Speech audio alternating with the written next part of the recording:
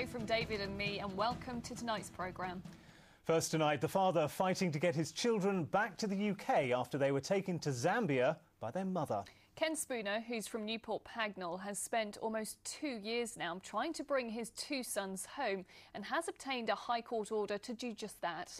Yet the Zambian authorities say they won't recognise the judgment. Then last week, he was arrested for plotting to abduct his sons and bring them home. Emma Baker reports. This is Ken Spooner in happier times, before his two children were abducted by their mother, before he began a long battle to bring them back home. 5-year-old Devlin and 3-year-old Kaylin are now living with their mother Zanetta Nwandwa in Zambia, against their father's wishes and against an English court order. Now Ken's fighting to bring them back to the corner of Buckinghamshire they once called home. The couple lived here in Newport Pagnell and the surrounding area for 4 years before separating in early 2008. At that point, the children stayed with their father. The couple remained in contact, and in October 2008, Zanetta took the children to Zambia for a holiday. While away, she called to say they weren't coming home. The following month, an English court ordered their return. In January 2009, Ken travelled to Zambia to enforce the order. Zanetta's lawyers tried unsuccessfully to have it set aside, so she then appealed to the country's Supreme Court. 2 weeks ago, the court backed her case, agreeing the order wasn't valid. Then, in the latest twist, Ken was arrested last Friday by Zambian police for allegedly plotting to abduct his two sons and fly them back to England, a charge he vehemently denies. He's now launched a Facebook campaign to get his children back. The local paper in Milton Keynes has also taken up his cause. Ken has already spent tens of thousands of pounds in his fight for justice.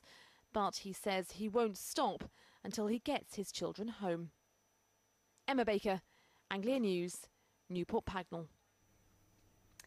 Well, earlier I spoke to Ken Spooner, who's currently staying at a lodge in the Zambian capital of Lusaka. I began by asking him how the past few days have been for him. This last weekend's been an absolute nightmare for me, but I've managed to survive it, and my spirit's not broken whatsoever. It's just making me all the more determined to pursue the rights of my children.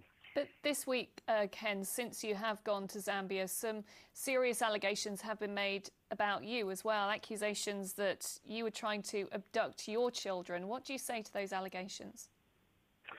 Well, obviously they're totally false allegations designed to have me run out of the country and to deface me, to show me in a bad light.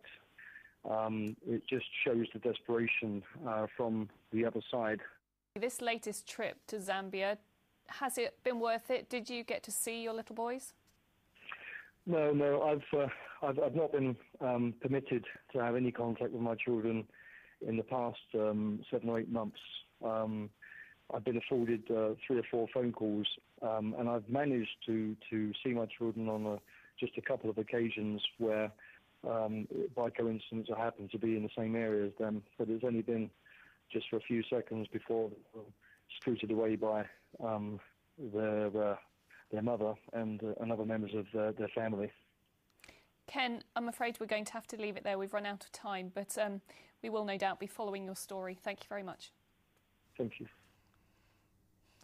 At least 8 drivers have been struck by rocks and other objects hurled from a Bedfordshire motorway bridge in the past month. Now police are hoping that CCTV pictures can help catch those who are to blame. Now, it's left some of the drivers with eye injuries and others badly shaken. It's only luck that the incidents haven't yet been more serious. Martin Stew reports. With 1 million cars a week travelling at 70 miles an hour, drivers on the M1 need to be alert. But now police are warning of a new hazard from above. This CCTV footage from Bedfordshire Police shows 3 boys slinging rocks onto the motorway from the footbridge near Luton Rugby Club. One smashed through the windscreen of a Royal Mail van, leaving the driver with glass in his eye. He was lucky not to crash. Well, it was from that bridge there that the boys threw the stones onto the carriageway of the M1. This is the 8th incident like this that Bedfordshire Police have investigated, and now they're asking for the public's help to find the 3 boys. We don't yet know if all of the incidents are down to this one group, but in any case, we do need to catch them. The consequences of causing a high-speed crash on the motorway are absolutely potentially devastating. Now, to try and get a rough idea of just how scary it would be inside the car, Jay's going to drop a brick onto the windscreen and we're going to get a view from inside the car as to just what it would be like when it smashes through the glass. OK, take it away, Jay. In slow motion, you can clearly see the fragments of glass spray across the seat where the driver would be sitting.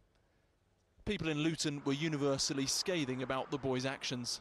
It's been done in the past and people have been killed, and you'd think they'd learn from that lesson, you know, but they don't, do they? Especially when they're looking down and you wonder if they're going to chuck something down, so it can be a little bit scary. You can just kill people by doing it. It's not a very nice thing to do, and I think those who do it should be punished. Earlier this month, an ambulance responding to a 999 call was one of several vehicles hit by bricks thrown from a motorway bridge between junctions 10 and 12 of the M1 in Bedfordshire. 3 drivers so far have got glass in their eyes, and police want to stop the youths before anyone is more seriously hurt. Martin Stew, Anglia News, Luton. And Martin joins us now live from Luton. Martin, how seriously are the police taking this, and what exactly are they doing? Well, yes, David, understandably, they're taking it very seriously. You only had to look at the reconstruction in my package there to imagine just what damage that could have done if the driver of that car had been travelling at, say, 70 miles an hour along the M1. There have been 8 incidents, as I mentioned, in Bedfordshire alone, 5 of them from that one bridge by Luton Rugby Club.